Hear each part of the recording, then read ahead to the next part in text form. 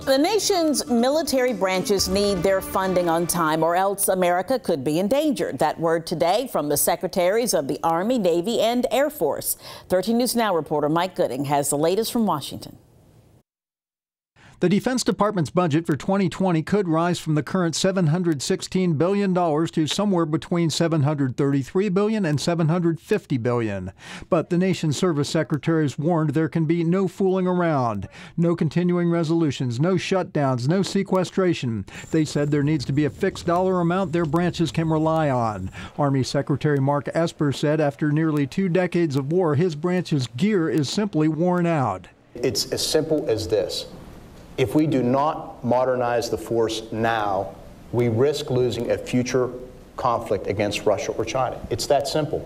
Navy Secretary Richard Spencer said the challenge for his branch is guaranteeing a reliable flow of money to private industry companies which build and maintain its ships and planes, something that until this fiscal year had been very iffy.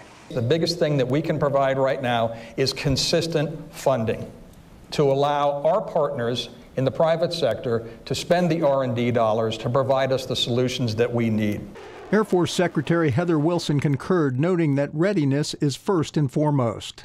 Having a budget on time and an authorization bill on time has made a tremendous difference to the Air Force this year. So we have to cost-effectively modernize the force and increase its capability and change the way we fight in order to implement the National Defense Strategy. The Trump administration expects to deliver its fiscal 2020 budget on March 12th. Mike Gooding, 13 News Now.